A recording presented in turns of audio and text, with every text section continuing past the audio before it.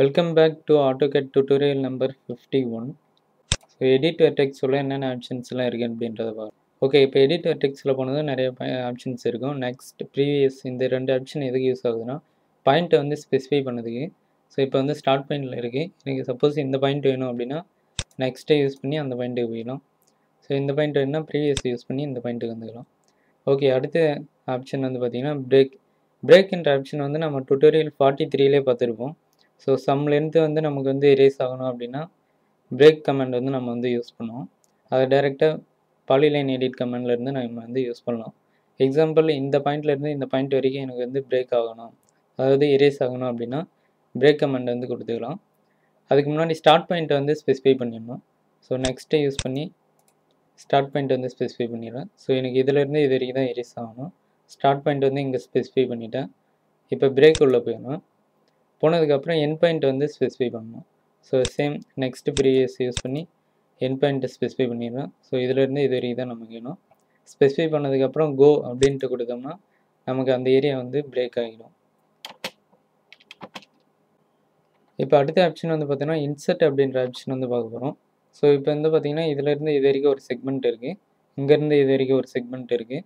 Same அதே போல் பார்த்தீங்கன்னா நம்ம வந்து ஒவ்வொரு கிளிக்குக்கும் ஒவ்வொரு செக்மெண்ட் வந்து இருக்குது. சப்போஸ் எனக்கு இந்த பாயிண்டில் இங்கே ஒரு செக்மெண்ட், இங்கே ஒரு செக்மெண்ட் அந்த மாதிரி தேவை, அதாவது வெர்டெக்ஸ் வந்து ஆட் பண்ணணும் அப்படின்னும்போது நம்ம இன்சர்ட் அப்படின்ற ஆப்ஷன் வந்து யூஸ் பண்ணிக்கலாம். பாலிலைன் எடிட்டில் போய்ட்டேன், எடிட் வெர்டெக்ஸில் போய்ட்டேன், இன்சர்ட் அப்படின்ற ஆப்ஷன் இருக்குது. இன்சர்ட் பண்ணுறதுக்கு முன்னாடி எந்த பாயிண்ட்டுக்கு அடுத்து நம்ம இன்சர்ட் பண்ண போகிறோம் அப்படின்றத ஸ்பெசிஃபை பண்ணிடணும். ஸோ நெக்ஸ்ட்டு ப்ரீவியஸ் யூஸ் பண்ணி நம்ம வந்து ஸ்பெசிஃபை பண்ணிக்கலாம். ஸோ நமக்கு இந்த இடத்துல தான் நமக்கு வந்து வெர்டெக்ஸ் வந்து ஆட் பண்ண போகிறோம். ஸோ இந்த பாயிண்ட்டை ஸ்பெசிஃபை பண்ணிவிட்டேன். ஸோ இப்போ போய்ட்டு இன்சர்ட்னு கொடுக்குறேன். இன்சர்ட் கொடுத்துட்டு இங்கே எங்கெங்கெல்லாம் நமக்கு வந்து வெர்டெக்ஸ் தேவைப்படுதோ அங்கே வந்து கிளிக் பண்ணோம்னா நமக்கு வந்து வெர்டெக்ஸ் வந்து க்ரியேட் ஆகிடும். அகைன் இன்சர்ட்டில் போய்ட்டு கொடுத்துக்கலாம். ஸோ நம்ம கொடுத்த இடத்துலலாம் நமக்கு வந்து வெர்டெக்ஸ் வந்து க்ரியேட் ஆகியிருக்கும். ஸோ இந்த இடத்துல வந்து நமக்கு வந்து வெர்டெக்ஸ் வேணுன்ட்டு ஸ்பெசிஃபை பண்ணியிருந்தோம், இன்சர்ட்னு கொடுத்துருந்தோம். சேம் அதே போல் இன்சர்ட் ஆகியிருக்கு. ஓகே, எடிட் பண்ணிட்டேன். அடுத்த ஆப்ஷன் வந்து பார்த்திங்கன்னா மூவ். ஸோ இப்போ வந்து வெர்டெக்ஸ் வந்து இங்கே இருக்குது. சப்போஸ் எனக்கு இந்த பாயிண்ட் வந்து எனக்கு இங்கே வேணும், வெர்டெக்ஸ் வந்து இங்கே வேணும் அப்படின்னும் போது அந்த வெர்டெக்ஸ் வந்து நம்ம வந்து மூவ் பண்ணிக்கலாம். முன்னாடியே அதோட பாயிண்ட் வந்து ஸ்பெசிஃபை பண்ணிக்கணும். ஸோ இப்போ வந்து ஸ்டார்ட் பாயிண்டில் இருக்குது. எக்ஸாம்பிள், எனக்கு இந்த பாயிண்ட் வந்து இங்கே போகணும் அப்படின்னா இந்த பாயிண்ட் வந்து ஸ்பெசிஃபை பண்ணிடலாம். நெக்ஸ்ட்டு யூஸ் பண்ணி இப்போ 3 கொடுத்துட்டிங்கன்னா நியூ லொக்கேஷன் கேட்குது, இங்கே வேணும் அப்படின்ட்டு கொடுத்தோம்னா அந்த பாயிண்ட் வந்து அங்கே மூவ் ஆகிடும். அகைன் மூவில் போய்ட்டு நம்ம வந்து இங்கே வேணும்னா இங்கே வந்து ஸ்பெசிஃபை பண்ணிக்கலாம். ஸோ இப்போ இந்த பாயிண்ட் வந்து நான் வந்து இங்கே மூவ் பண்ணுறேன்னா நெக்ஸ்ட்டு கொடுத்துட்டு 3 கொடுத்துட்டு இங்கே வந்து ஸ்பெசிஃபை பண்ணிக்கலாம். ஸோ வெர்டெக்ஸ் வந்து மூவ் பண்ணுறதுக்கு தான் மூவ்ன்ற ஆப்ஷன் வந்து யூஸ் ஆகும். அடுத்தது வந்து பார்த்திங்கன்னா ரீஜன்னா ஒன்றும் இல்லை. ஸோ நம்ம மாடிஃபை பண்ணுறதுலாம் ஒரு சில டைமில் அப்டேட் ஆகாது. அந்த டைமில் வந்து நம்ம ரீஜன் கொடுத்தோம்னா ரீஃப்ரெஷ் மாதிரி தான் ரீஜன்றது.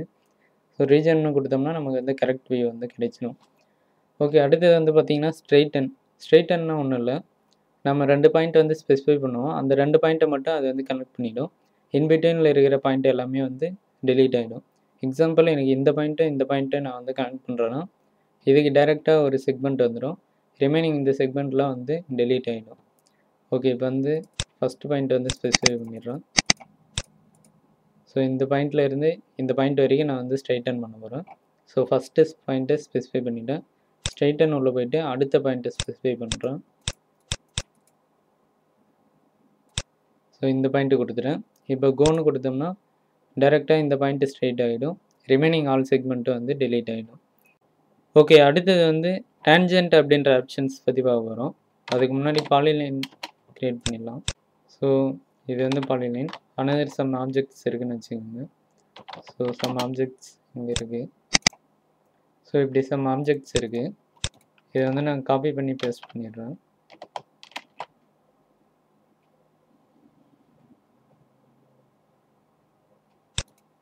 ஸோ நமக்கு டிஃப்ரென்ஸுக்காக தான் காப்பி பண்ணி பேஸ்ட் பண்ணியிருக்கோம்.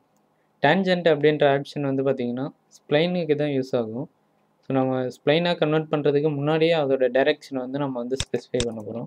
ஸோ இது வந்து இப்போ வந்து நான் ஸ்ப்ளைனை வந்து கன்வெர்ட் பண்ணிடுறேன். ஃபிட்ஸ் பிளைனாக கன்வெர்ட் பண்ணிட்டேன். ஓகே, இதில் வந்து பார்த்தோன்னா இந்த பாலிலைனில் வந்து நான் வந்து டேன்ஜென்ட் டைரெக்ஷனை எதுவும் மாடிஃபை பண்ணல. ஸோ இதில் வந்து அதோட டைரெக்ஷன்ஸ் வந்து நம்ம வந்து மாடிஃபை பண்ண போகிறோம். பாலிலைன் எடிட் கமெண்ட் போயிட்டு எடிட் வெர்டெக்ஸில் போயிட்டு டேன்ஜென்ட் அப்படின்ட்டு கொடுக்குறோம். டேன்ஜென்ட்னா ஒன்றும் இல்லை, அதோட டைரெக்ஷன் வந்து சேஞ்ச் பண்ணுறது. அதாவது ஸ்ப்ளைனாக கன்வெர்ட் பண்ணதுக்கப்புறம் தான் அதோட வியூ வந்து தெரியும். அதுக்கு ஸ்ப்ளைனாக கன்வெர்ட் பண்ணுறதுக்கு முன்னாடியே அதோட டைரெக்ஷன் வந்து நம்ம வந்து ஸ்பெசிஃபை பண்ணிக்கலாம். ஓகே, எடிட் வெர்டெக்ஸ் போயிட்டு ஸோ இந்த பாயிண்ட் வந்து நான் வந்து ஸ்பெசிஃபை பண்ண போகிறேன்னா நெக்ஸ்ட்டு யூஸ் பண்ணி அந்த பாயிண்ட்டு கொடுத்துட்டேன். ஸோ இப்போ வந்து டேன்ஜென்ட்னு கொடுத்துட்டேன். டேன்ஜென்ட் டைரெக்ஷன் வந்து பார்த்தோன்னா நான் இந்த பாயிண்ட் வந்து கொடுக்குறேன். ஸோ எனக்கு வந்து ஸ்ப்ளைன் வந்து பார்த்தோன்னா இந்த டைரெக்ஷனை பொறுத்து ஸ்ப்ளைன் வந்து க்ரியேட் ஆகும். ஸோ இங்கே வர ஸ்ப்ளைன் வந்து இந்த டைரெக்ஷனை பொறுத்து வரும். ஓகே, அடுத்து இந்த பாயிண்ட்டுக்கு வரேன். நெக்ஸ்ட்டு யூஸ் பண்ணி ஸோ இந்த பாயிண்ட்டுக்கு வந்து டேன்ஜென்ட் டைரெக்ஷன் வந்து இந்த பாயிண்ட்டு கொடுக்குறேன். ஸோ இங்கே க்ரியேட் ஆகிற கர்வ் வந்து இந்த பாயிண்ட்டை பேஸ் பண்ணி நமக்கு வந்து வரும். ஸோ இப்போ போய்ட்டு நான் வந்து இது ஸ்ப்ளைனாக கன்வெர்ட் பண்ணுறேன். ஸோ இப்போ வந்து பார்த்தீங்கன்னா ஸ்ப்ளைன் வந்து க்ரியேட் ஆனது நம்ம வந்து இந்த பாயிண்ட்டு கொடுத்துருந்தோம். ஸோ அந்த ஸ்ப்ளைனோட டைரெக்ஷன் வந்து பார்த்திங்கன்னா இந்த பாயிண்ட்டை பேஸ் பண்ணி இங்கே வந்து வந்திருக்கு. சேம் அதே போல் தான் இந்த டைரெக்ஷன் வந்து பேஸ் பண்ணி இந்த பாயிண்ட்டை பேஸ் பண்ணி வருது. ஸோ டிஃபால்ட்டாக நம்ம கொடுக்குறதுக்கு முன்னாடி அதே டிஃபால்ட் டைரெக்ஷன் வந்து அது வந்து எடுத்துக்கும். டேன்ஜென்ட் டைரெக்ஷன் கொடுக்காத போது ஸோ அதோட டைரெக்ஷனை வந்து நம்ம வந்து மாடிஃபை பண்ணிக்கலாம். ஸோ நம்ம இந்த பாயிண்ட்டுக்கு வந்து இங்கே கொடுத்துருந்தோம், அதோட டைரெக்ஷன் வந்து அப்படி வருது. இந்த டைரெக்ஷன் வந்து இங்கே கொடுத்துருந்தோம், இதோட டைரெக்ஷன் வந்து இப்படி வருது. அடுத்த ஆப்ஷன் வந்து பார்த்திங்கன்னா வித் என்ற ஆப்ஷன். ஸோ வித் என்ற ஆப்ஷன் நம்ம ஆல்ரெடி ஒன்று பார்த்துருப்போம். இந்த வித்தில் வந்து பார்த்திங்கன்னா ஹோல் பாலிலைனுக்கு வித்து வந்து அப்ளை ஆகும்.